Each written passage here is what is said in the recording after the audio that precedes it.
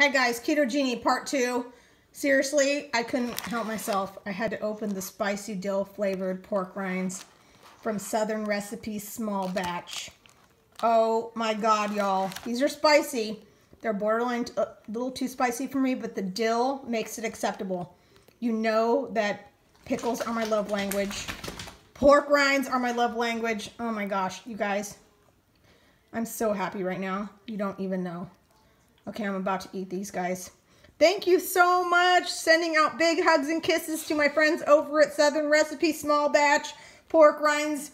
You guys are awesome. I'm so pumped to try these, and I don't know which recipe I'm gonna do, but I feel like I've got either some sausage balls or some meatballs coming your way with one of these guys.